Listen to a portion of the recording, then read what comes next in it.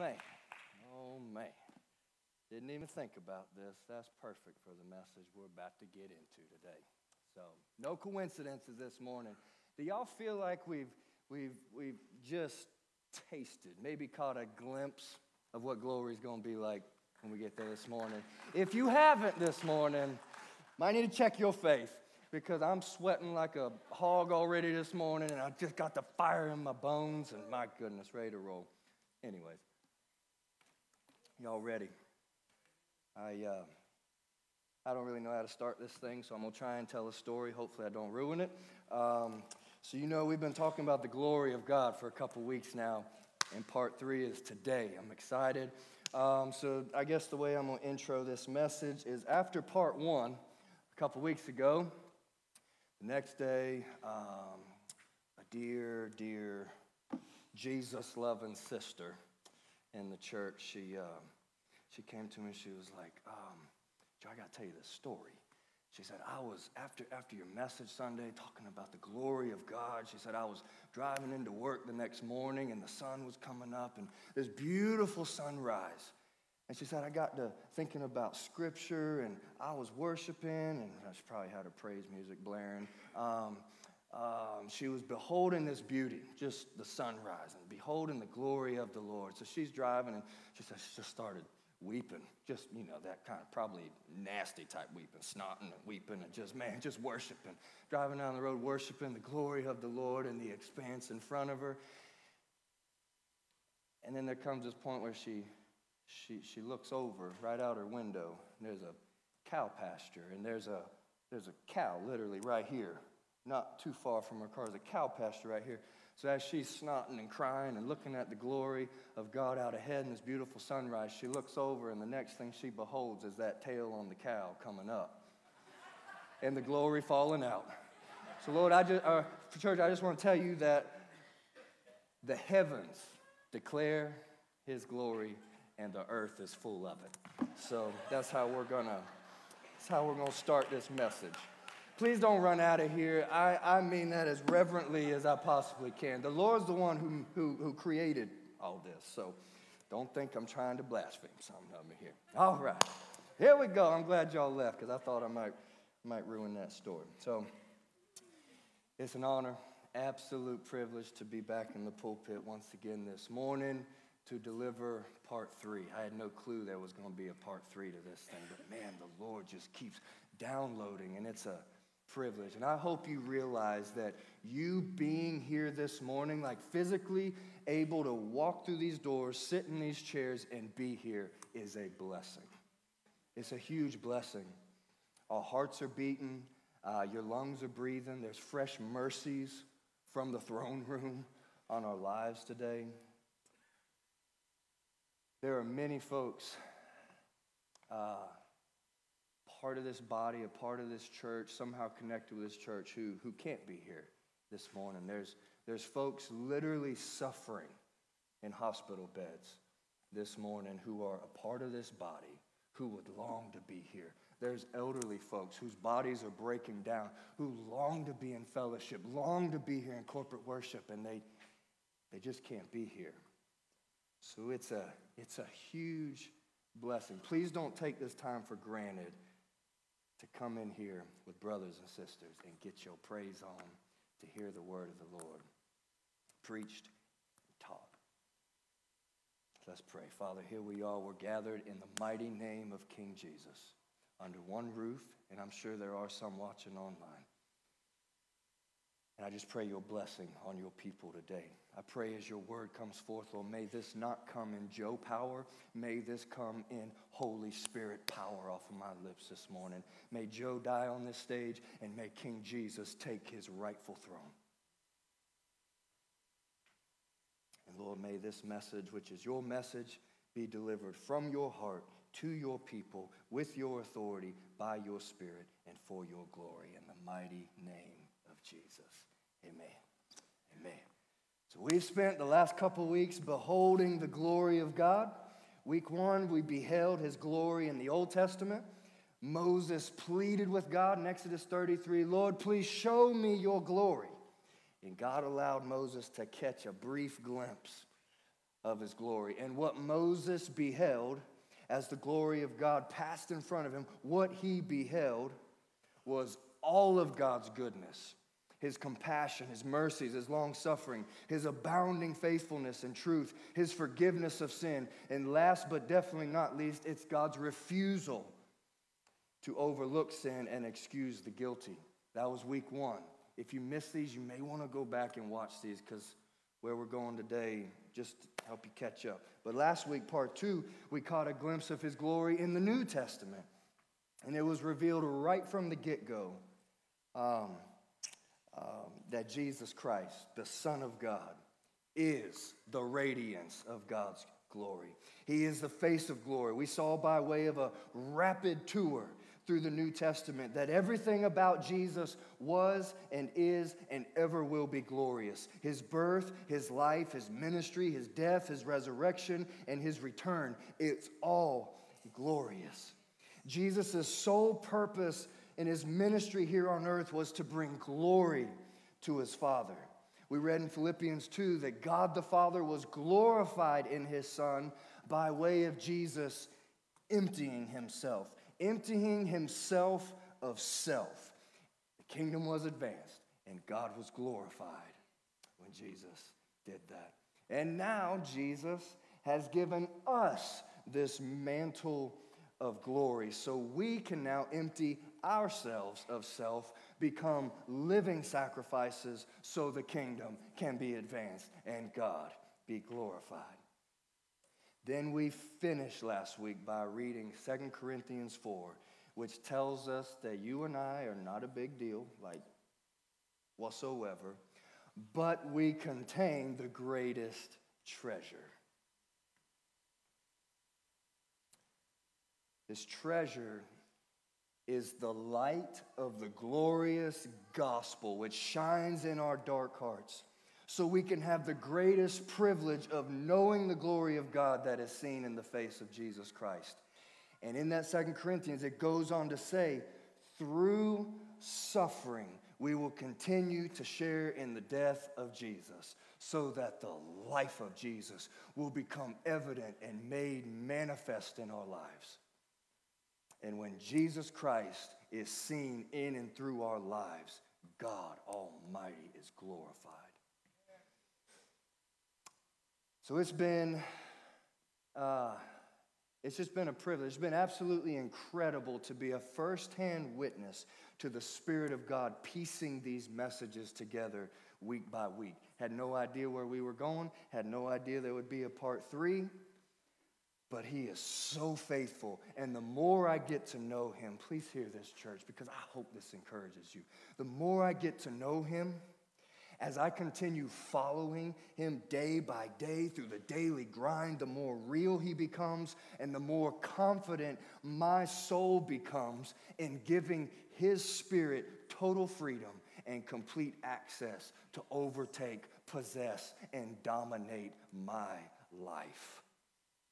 I promise you I'm not just a little sleazy preacher man or some young punk pastor who tells you God is good, all the while living a fake life just to collect a paycheck from this organization we call a church.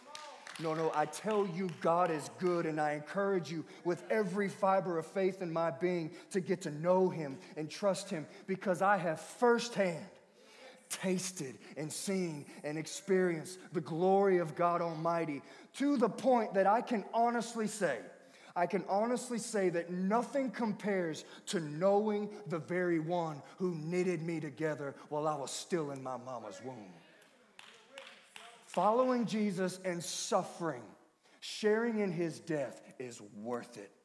It's worth it. So as we dive into part 3, please be encouraged. Oh, child of God, lift your head this morning. I know the last couple weeks have been somewhat intense. I mean, daggone, we're talking about the glory of God. His glory is intense. If it doesn't feel intense by a preacher man preaching on his glory, we probably ain't preaching about his glory. It's intense.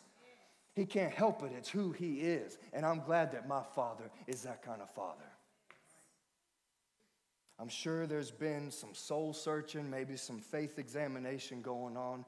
I've definitely sensed a sober, a humble, a lowly atmosphere in the room as we've been beholding his glory in Scripture. But there's also been a richness, a sweetness. There's this deep joy that I sense as well, even through conversations post-message. And that's a good thing. For the glory of God to be revealed in our lives, we must become nothing. And right there, what I just said is the ABCs. It's the 1, 2, 3s. It's the foundation of this whole thing called being a disciple of Jesus Christ. We must get this to press on and go from glory to glory.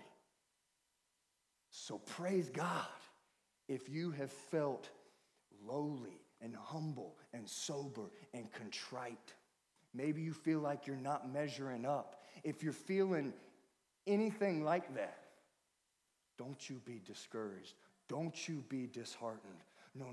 You take heart, O child of God, because Isaiah 57 says, "For thus says the high and exalted one who lives forever, whose name is holy." I live in the high and holy place, but also with the broken and humble, in order to revive the spirit of the humble and revive the hearts of the broken ones. I love how the NLT reads. It says, "I restore the crushed spirit of the humble and revive the courage of those with repentant hearts." This past week, as I've been preparing for this message, we're getting ready to dive in. I just want you to know from the start, this is what I sensed. For some reason, I'm his messenger this week. This is what I sensed from the Holy Spirit himself, the great encourager himself, the great comforter himself. Literally, what he was bearing witness in my spirit is that the church needs to be encouraged this morning. And y'all, it's just, I sense a joy in the house. I think y'all have already been encouraged. So I'm just praying that as his word comes, may it encourage and bless you even more. So in our closing last week, we read the final verses of 2 Corinthians 4, which read, "Therefore we do not lose heart. Though our outward man is decaying, our inward man is renewed day by day. For our trouble, light and momentary, is producing for us an eternal weight of glory far beyond all comparison, as we look not at what can be seen, but at what cannot be seen. For what can be seen is temporary, but what cannot be seen is eternal." I want to show you this verse in the Complete Jewish Bible. Same verse, but a little different wording here. "For our light and transient troubles are achieving for us an everlasting glory whose weight is beyond description." So what is this eternal weight of glory being produced for us? I'm going to encourage you with this, that it's impossible to give you a simple little satisfying answer of what this eternal weight of glory is, because it's beyond description. If you read on in verse 18, it cannot be seen with natural eyes, so I can't describe it to you with natural words, because that which is natural is temporary, and we're talking about eternal matters which cannot be seen with natural eyes, but can only be seen dimly and somewhat understood in the here and now with spiritual eyes of faith. And this is why the fleshly, carnal, natural old man must die daily, and the Spirit of God must come in and dominate your entire being. He ain't going to kick your door down, though. You got to let him in. And please know that this holy, glorious, jealous, all-consuming God, he will not share a house with another God. He'll let that God just take you if you want that. But man, if you'll let him have his way, let the Holy Spirit dominate you.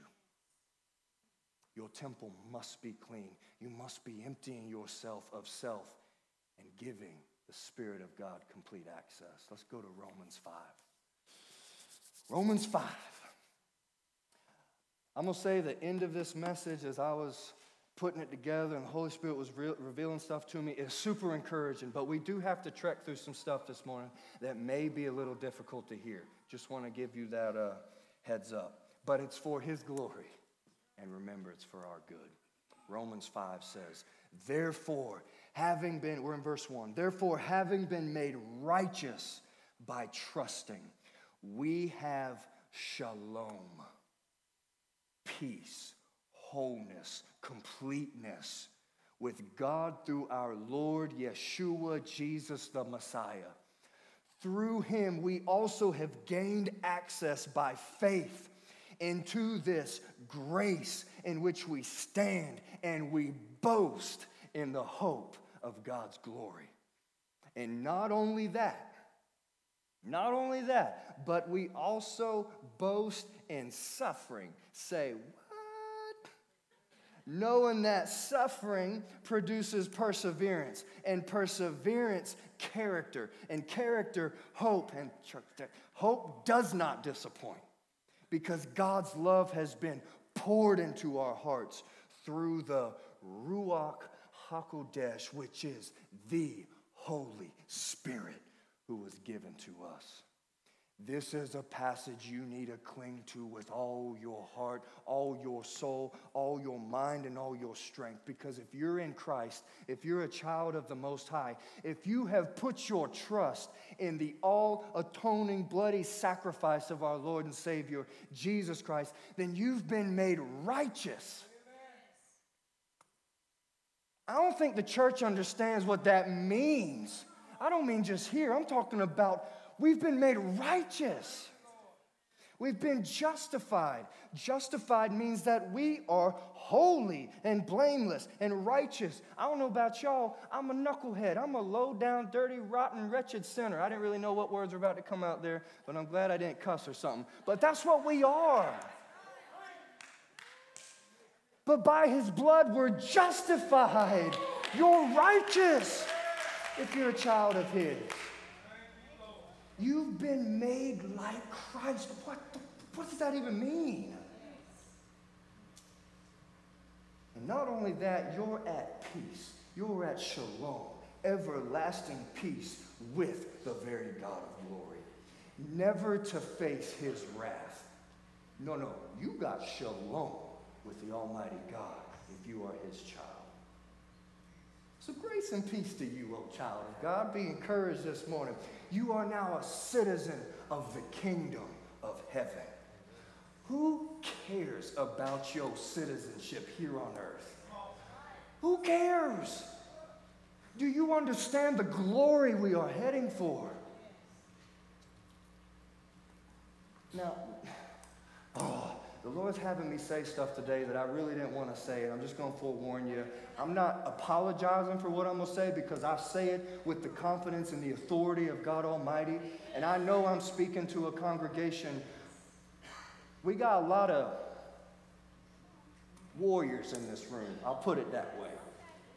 We got a lot of folks in this room that I ain't going to pick a fight with you. No, because you could pick your nose hair and cut me in half somehow.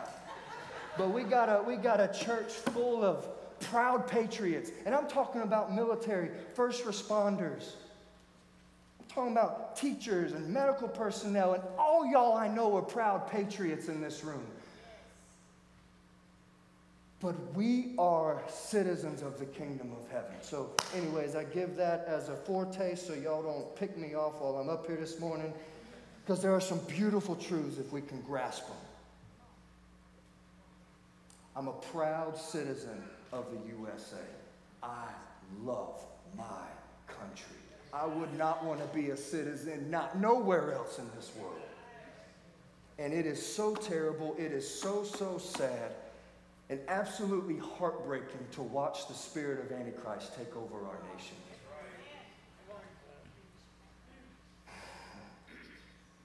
But he must take over our nation so that Antichrist can rise, so our Messiah can come back, so we can get to our home that we're bound for.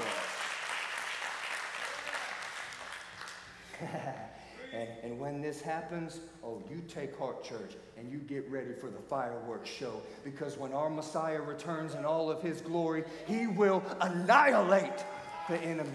That's what the Word says. I'm not trying to dramatize anything. That's what the Word of God says. So although it's heartbreaking in the flesh to watch what's happening in the natural, no, you be encouraged in the spiritual. Because as a citizen of heaven, we've got to look past the temporary, because there's something coming. There is something coming. So church, you've gained access by faith into his grace. So now you can stand and boast. You can be loud and proud. You can roll up in this worship gathering right here at NCF and not hold back. You can shout, you can holler, you can clap, you can sing, not just because they're trying to put a performance. No, there ain't no entertainment. They're trying to lead us in praise and take us to the throne room.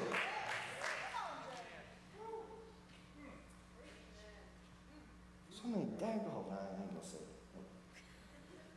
Nope. Holy Spirit said, whoop.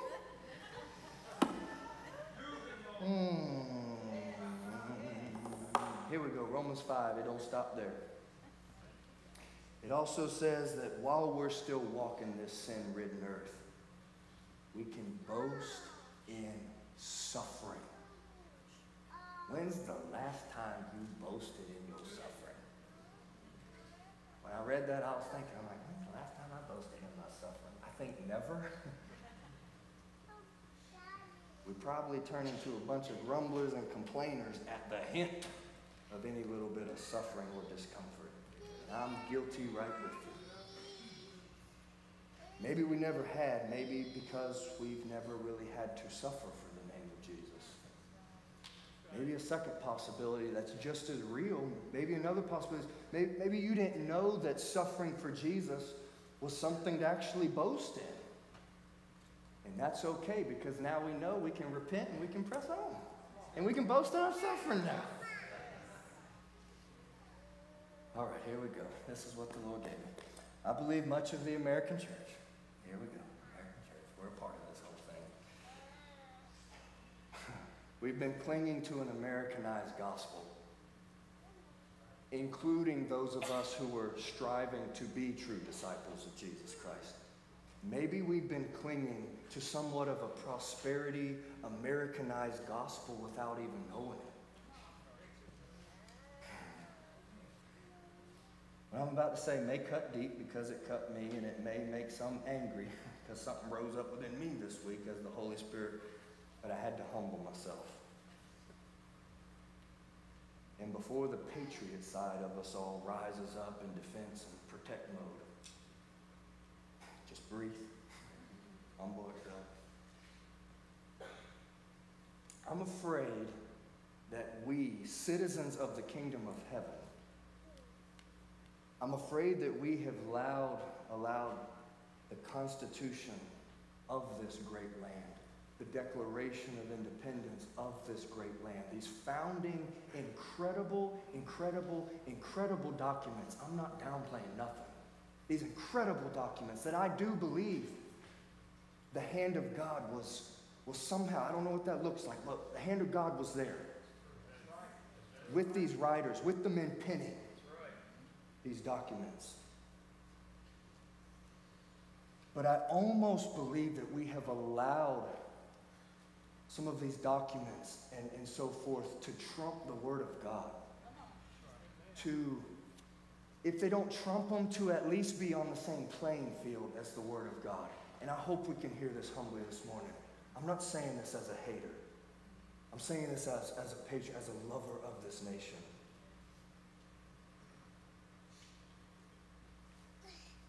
I've heard many times, even recently, I really haven't heard it much here, but just in the body of Christ, I've heard in different circles, even recently,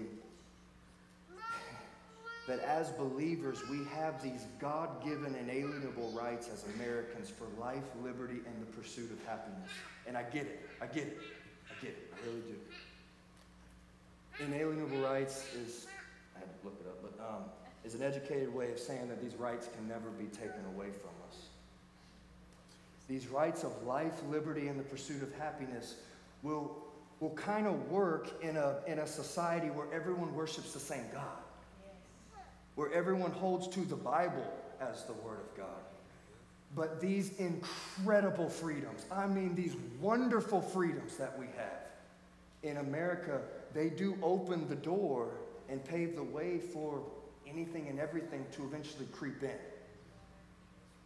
And because of the depravity of man, the utter sinful, wicked state of man's heart, life, liberty, and the pursuit of happiness means many, many, many, many, many, many, many different things to many, many, many, many, many different people. And to be absolutely honest with you, I can't find anywhere in the Bible where God commands us to pursue happiness. So because of these wonderful freedoms, much has crept into America that I don't believe the Founding Fathers ever intended. Amen.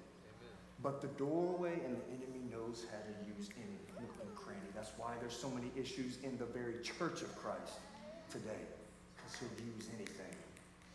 He'll use anything. So I don't see in Scripture any place where God commands us to pursue happiness, but over and over and over, I do see where he commands us to pursue holiness. And because the majority of America finds zero happiness in holiness, these founding documents of this great nation, which have served in an amazing and mighty, and I do believe, in one way or another, a kingdom purpose for almost 250 years thus far. By his grace, maybe they can hang on for a while longer. But we got to know that these documents will not stand eternally. Nowhere in Scripture tells us that these documents will stand eternally. Earthly government, no matter how good and no matter how godly it may begin, the spirit of Antichrist will attack nonstop, day and night, just to get things to start to break apart and crumble. And once they begin to crumble, he will continue to attack day and night, non-stop, until government is totally antichrist. And as government turns antichrist, all focus and attention will begin to turn on and attack that which is pro-Christ and Christ-like in society. And we see all through history the people of God suffering under the oppressive hand of antichrist government, enduring great hardship, enduring great persecution, sharing in Christ's death, suffering with him. And it's in these times in which the people of God, they get to know their God in the most real and intimate way, and they begin experiencing the very power that raised Christ from the dead. And I know, church, this may be hard to hear and it may be tough to stomach, but we must allow the Holy Spirit to renew our minds and reveal to us that suffering with Christ is a privilege. It's something to boast in. It's an honor because there is glory in the suffering. Because suffering produces perseverance, and perseverance produces character, and character produces hope, and hope does not disappoint, because God's love has been poured into our hearts through the Holy Spirit who was given to us. And the promise stands true in Romans 8, which says, those who suffer with him will also be glorified with him. I don't have all the answers. I don't know how all this is going to look. I'm just following my Lord day by day, and he keeps showing himself faithful day by day. And this is the very reason why the apostles in Acts 5 counted it a privilege to suffer for the Lord. This is why Paul in Philippians 1 said we've been given the privilege to suffer with our Lord. And this is the very reason why multitudes through the years have suffered for the name of Yeshua, Jesus, the Messiah. Even suffering to the point of death. Because it truly is a privilege we can boast in. Let's go to 1 Peter 4 now. Let's go to 1 Peter 4. 1 Peter 4.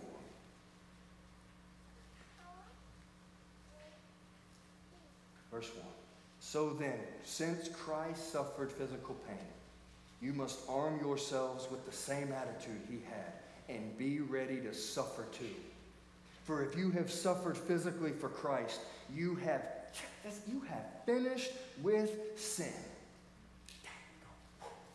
You won't spend the rest of your lives chasing your own desires, but you will be anxious to do the will of God. Man, that's encouraging. Let's skip ahead to verse 12.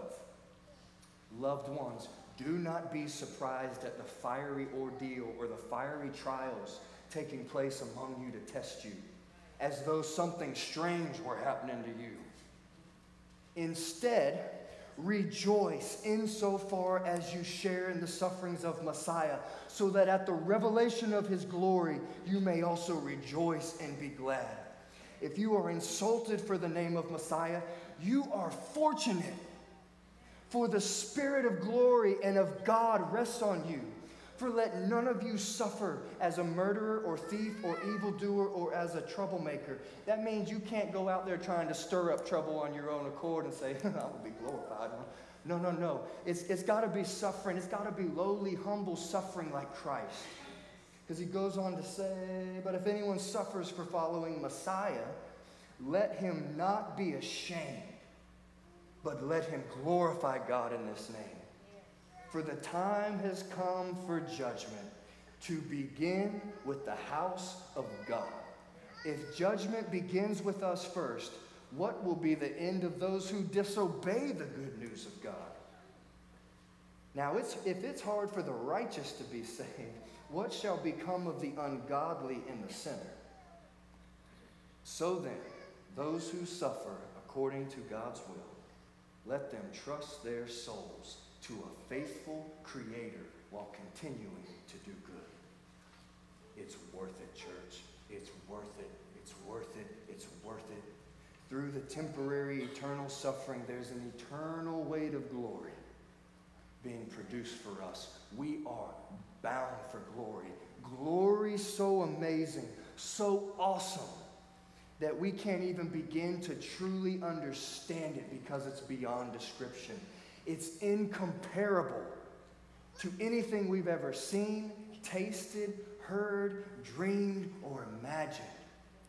And we got to accept this by faith and maintain hope, the hope of glory. All right. Second half of this message. In John 14, Jesus' final words of teaching to his disciples before his death. He said, don't let your hearts be troubled. Because I'm going to prepare a place for you. And one day I'm going to come back. And I'm going to take you home so you can be with me for all eternity. This place of eternity that Jesus is preparing, this promise of eternity with him, it applies to those of us today as well who are in Christ. And I'd like to finish out this message by going to Revelation. Let's go to Revelation 21. We at the end of the book. I guess the proper way is books. We at the end, Revelation 21.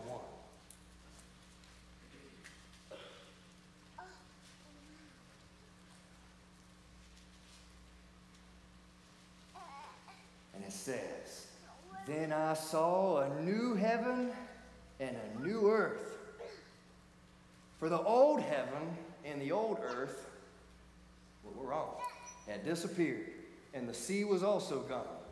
And I saw the holy city, the new Jerusalem, coming down from God out of heaven like a bride, beautifully dressed for her husband. I heard a loud shout from the throne saying, look, God's home is now among his people. He will live with them, and they will be his people. God himself will be with them. He will wipe every tear from their eyes, and there will be no more death or sorrow or crying or pain. All these things are gone forever. And the one sitting on the throne said, look, I'm making all things new. And then he said to me, write this down. Ain't that God? Jonathan, you better write this down, because what I'm telling you, it's trustworthy and it's true. And he also said, it is finished. I am the Alpha and the Omega, the beginning and the end. To all who are thirsty, I'll give freely from the springs of the water of life. All who are victorious will inherit all these blessings, and I will be their God, and they will be my children. But cowards and unbelievers, the corrupt, murderers, the immoral, those who practice witchcraft, idol worshipers, and all liars, their fate is in the fiery lake of burning sulfur.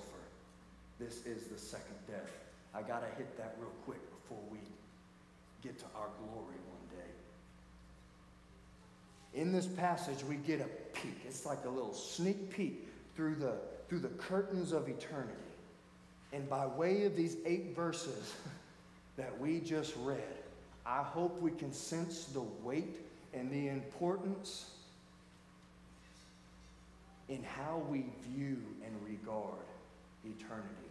For those apart from Christ, the unredeemed, the unregenerate man, still trapped in his sin, Scripture says their fate is the second death, which is the everlasting, eternal burning. It's damnation in the lake of fire.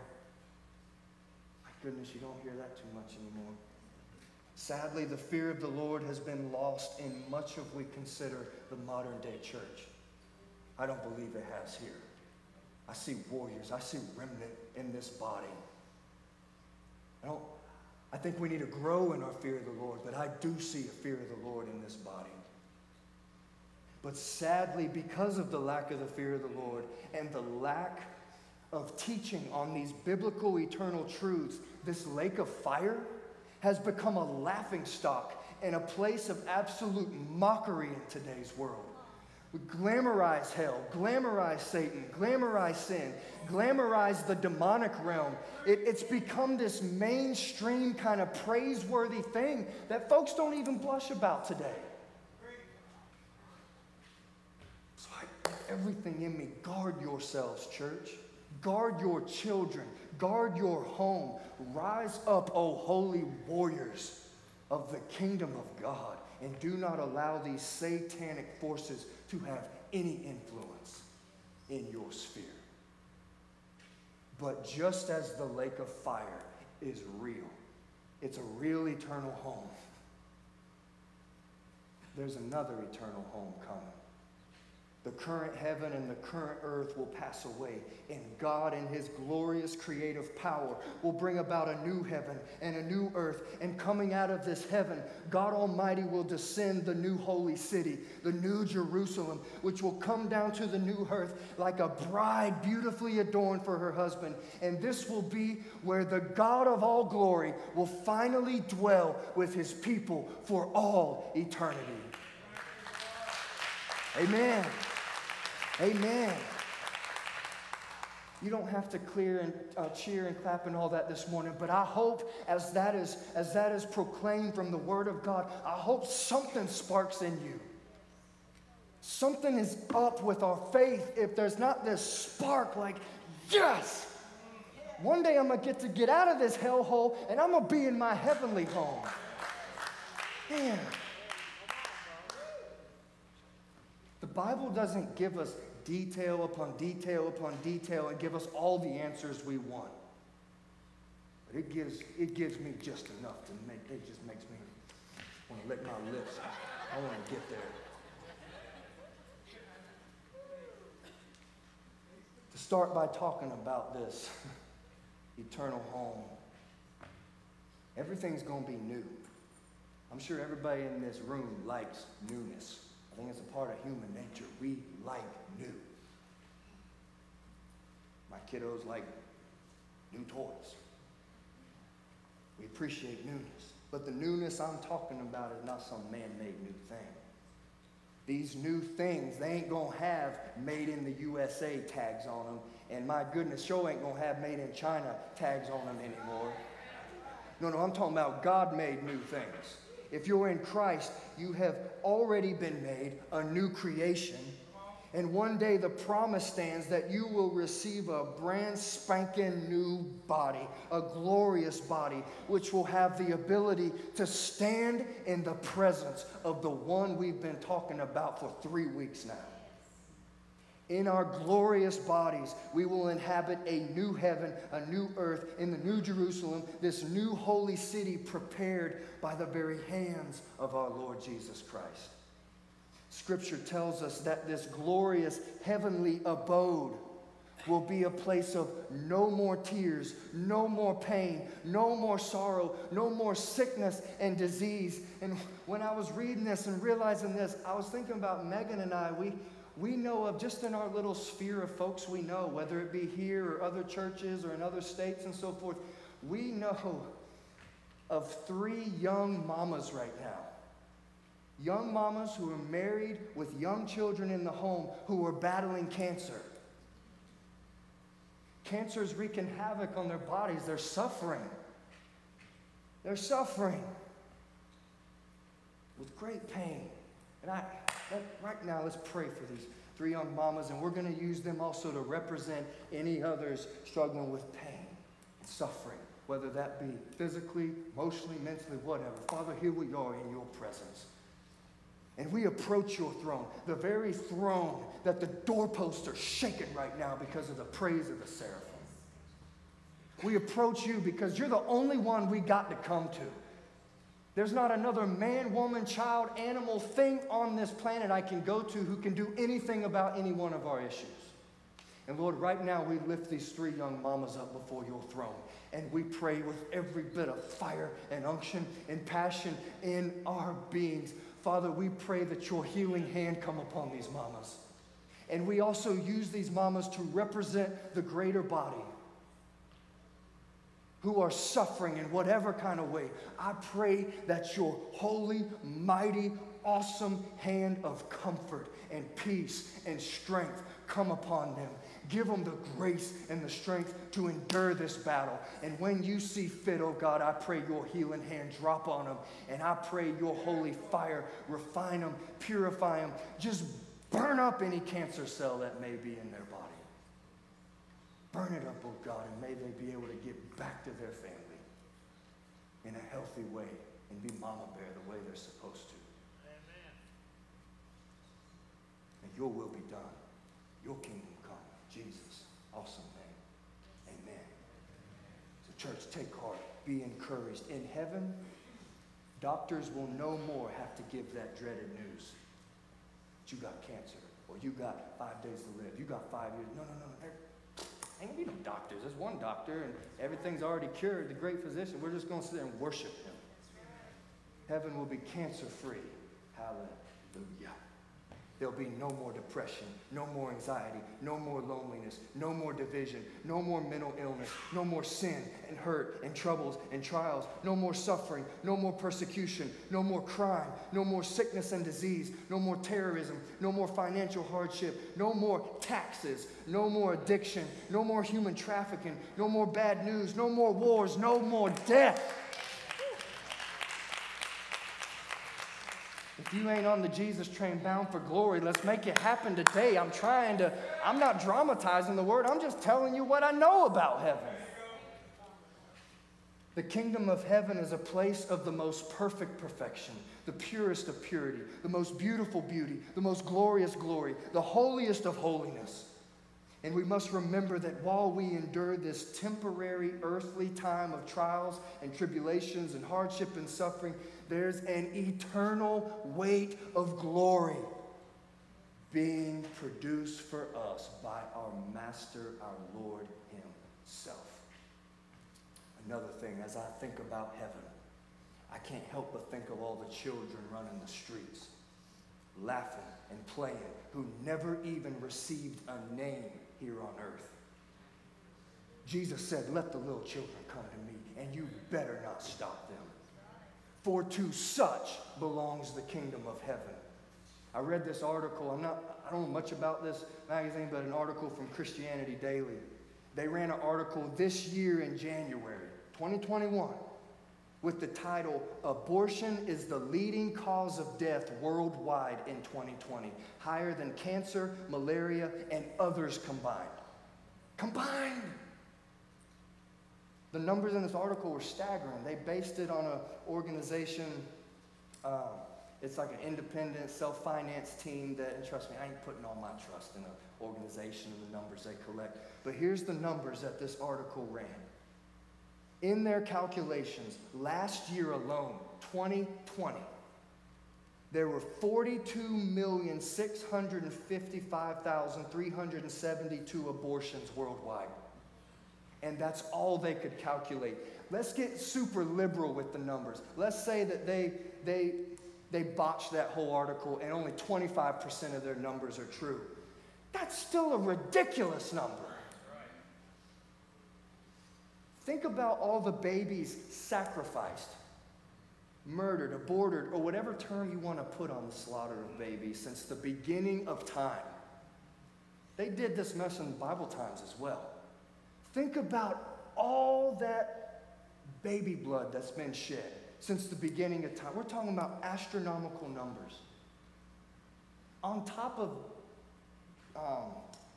murdering babies, think about all the orphans worldwide who've died due to starvation and disease. Think about all the other babies and children killed due to wars and drug addiction and sex trafficking and on and on and on and on and on and on. And the point of today's message is not to talk about abortion and orphans dying and so forth. No, the point of Scripture, or the point is that Scripture is quite clear that Jesus is very pro-children. He loves children. I can't imagine the brokenness, the hurt, the anger, the vengeance, the wrath being stored up in the heart of God. He's holding his hand of wrath back. He's holding it back. And I can't imagine that wrath being held back that's going to unleash on man because of man's most vile treatment towards the most innocent, the most pure, and the most vulnerable of our society. How can a man put a price tag on that which is priceless? How can a man mutilate and murder that which is fearfully and wonderfully made in the very image of God Almighty? Jesus has a special place in his heart for children. I believe that with everything in me. So much so that when folks brought their children to Jesus, for Jesus to lay hands and bless and pray over, in Matthew 19, he told his disciples, because his disciples were trying to kick people out the way and say, "Get your kids away from Jesus. He ain't got time for all that." No. Jesus said, no, these right here who you're trying to discard, no, get them over here. The kingdom of heaven belongs to them. I believe heaven will be swarming with children, with the joy of young laughter, with the innocence of children playing. I believe there'll be a very youthful, childlike vibe in heaven. I don't know what all that looks like. But those who were absolute nobodies on this earth, those who were never given a name, those who were never allowed to take their first breath outside the womb, never known, throwaways, used and abused for laboratory experiments, used and abused to fulfill the wicked sexual desires of one man and fill the pockets of another man with cash. I believe these used and abused earthly nobodies will be some greatly blessed and highly favored heavenly somebodies. Heaven's gonna be awesome, y'all. And I can't wait to get there. I want to continue reading in Revelation 21 about our heavenly home, but I want to skip ahead to verse 22. Go back and read the rest of this chapter. I'm trying to get somewhere today. Go back and read the rest of this chapter, because John gives details as to what he saw in the Spirit overlooking this heavenly city. He gives details as to the size of this city, the look of this city, what the walls and the gates and the foundation were made of, the materials that this city are made of. It's just beauty upon beauty when you read these verses. It's beauty upon beauty stacked in this heavenly city. Main Street in heaven, just a solid slab of gold. Gold like we ain't seen. Not the gold that comes out of what them guys dig up in the show Gold Rush. No, we're talking about the purest of gold that we've never eaten. You got walls of jasper, the foundation of the walls decorated with diamonds and sapphire and emerald and topaz and amethyst and on and on. I mean, come on, y'all. And that's just what John saw. He was probably just trying to put some earthly terms to things that... I love what Keith Green said, one of my favorite music artists, worship guys of all time. He said, I know that Jesus Christ has been preparing a home for me and for you for 2,000 years. And if this world took 6 days and that home took 2,000 years, hey man, this is like living in a garbage can compared to what's going on up there.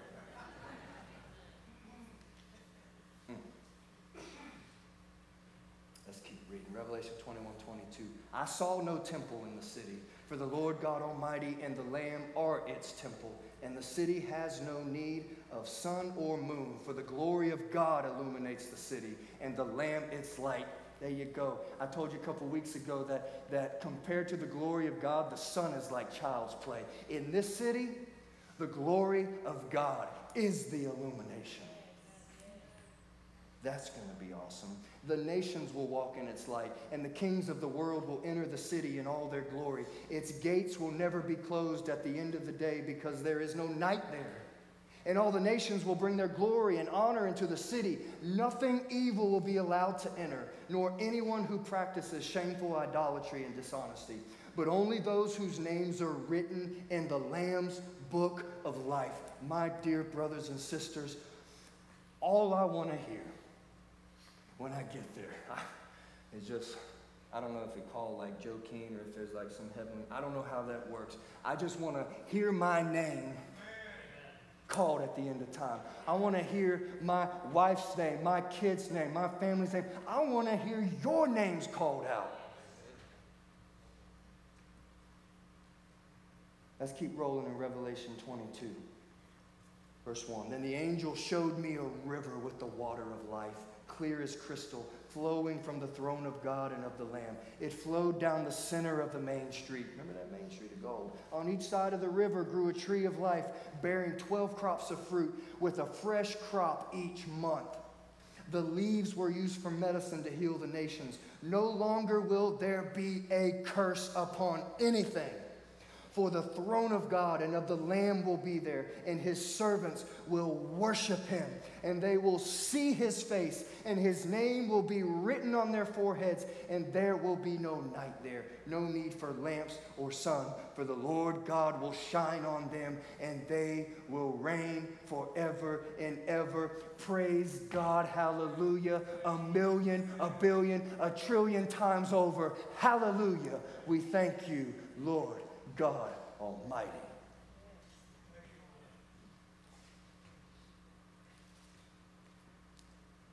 In my natural words, which I pray are backed by his authority and his spirit, I hope you're sensing just a weight, like a good weight of what our eternity looks like, what we are headed for. So I want to show you a little snippet of a video. We're getting ready to play it. This is a guy, this was in his message from last week. This is a guy who I've grown to dearly love, greatly respect. He's kind of become somewhat of a mentor in my life. His name is Rabbi Greg Hirschberg. He pastors a congregation down in Macon, Georgia. But at the end of his message last week, the Lord gave him, in his time of preparation, like a prophetic word for his congregation. But when I heard it, I was like, no, that ain't just for your congregation. That's for the body. So can we go ahead and, it's just a couple minutes. Last but not least, I want to tell you something the Lord told me. Hopefully it'll encourage you. Things are not coming apart. They're actually coming together.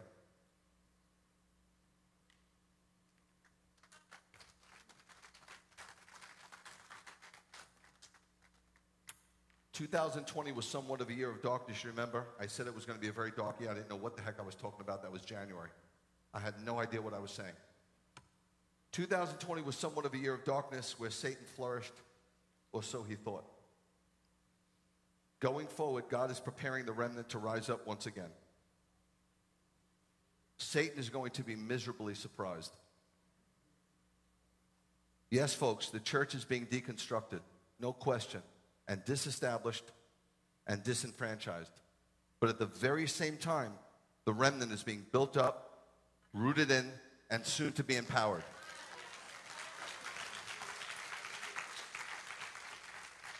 As things get darker, the remnant shall get brighter. And God shall bestow gifting and power on us, the likes of which we have never, ever seen. Once again, the true body of Messiah shall rise up and once again become a force to be reckoned with. My humble advice is threefold. Stay very close to God in these days. Don't let things interfere. Don't serve other gods. Don't worship anything but the Lord. Stay very, very close to God. Put away all your idols, whatever they are. Just destroy them. And last but not least, if you really want to get close to God in these last days, ask God in your prayers for a burden for the lost. We have lost that burden. The church has become a lost church. She does not cry for the lost anymore. Maybe a relative, maybe a son and daughter. I've been praying that lately. I have a resurrected prayer about that for the lost. I do. I used to cry for them, being honest, all the time. And I kind of stopped. When I got into professional ministry and missions and doing all kinds of stuff, but I'm getting back that burden again. I'm starting to see people in the park with flames around them. I want to get back to that place. Because before you could be a winner of souls, you have to be a weeper of souls. We have fell prey to dry-eyed Christianity. We want the gifts, but not the giver. Yeshua had one mission. He came to seek and save the lost. And although I know they're not listening, keep putting it out there because they're going to be listening very soon. Things are about to fall apart like never before. And they're going to see you standing and praising. And they're going to want to know what you have. You're not going to have to seek them. They'll be seeking you.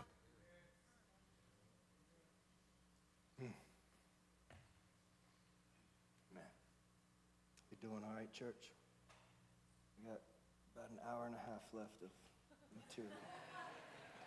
No, I'm just kidding. We're going to bring it to a close. I don't really know how to close it, but I did write something here. The more I read about and meditate on this glory land that we're heading for, the more I can't wait to get there. Heaven's going to be awesome. But our current reality, I almost feel like today I've almost stepped into glory. But our current reality, for the time being, is to continue walking this sin-ridden wilderness here on earth with all of its trials, all of its troubles, all of its suffering, all of its persecution, all the while carrying the glory of our Messiah, representing his kingdom, allowing his glory, his beauty, his power, his love to radiate and shine through us so when we stand before the judgment seat of Christ one day.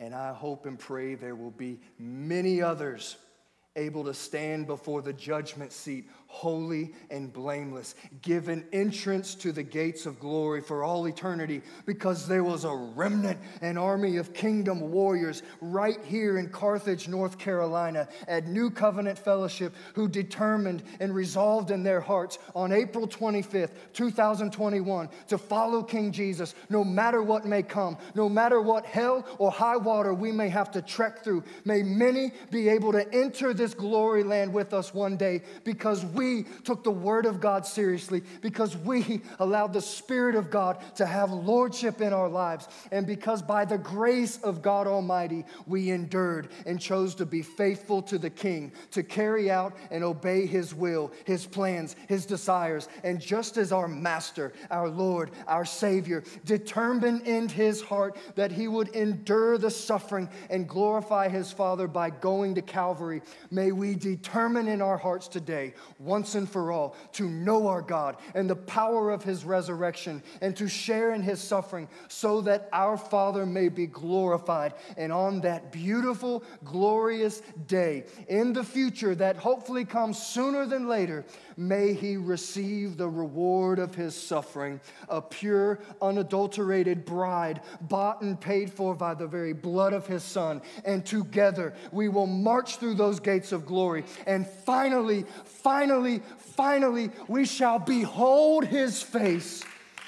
And we will worship Him in the purest form for all eternity, declaring, "Holy, holy, holy is the Lord God Almighty." That right there is the heart of a true disciple of Jesus Christ.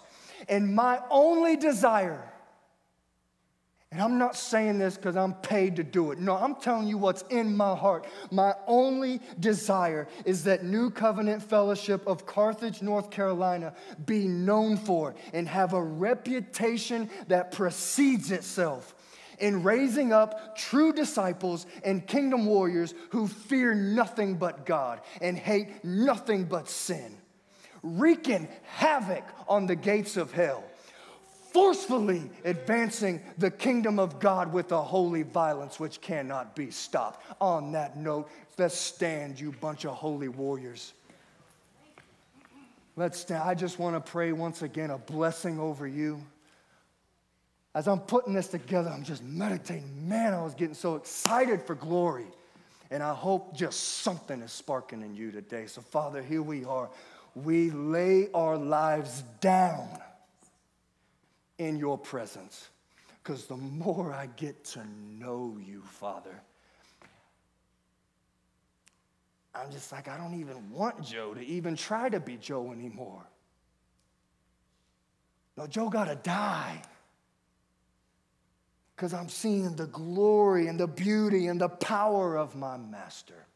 And I pray, oh God, that that revelation begins sparking and taking over and dominating our lives here at NCF. May this church here, right here in small town, Carthage, North Carolina, may you spark something and set something ablaze in our hearts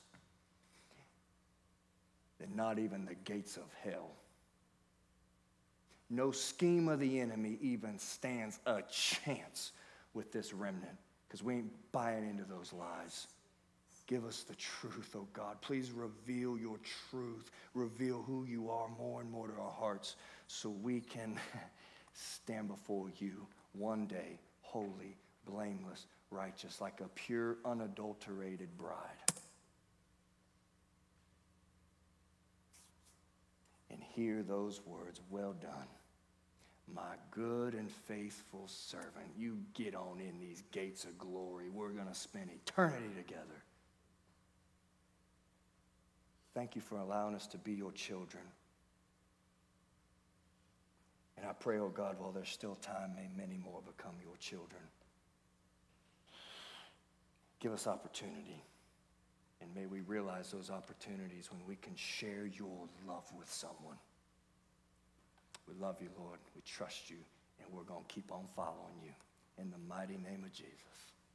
Amen. Amen. Y'all be blessed. Have a wonderful week.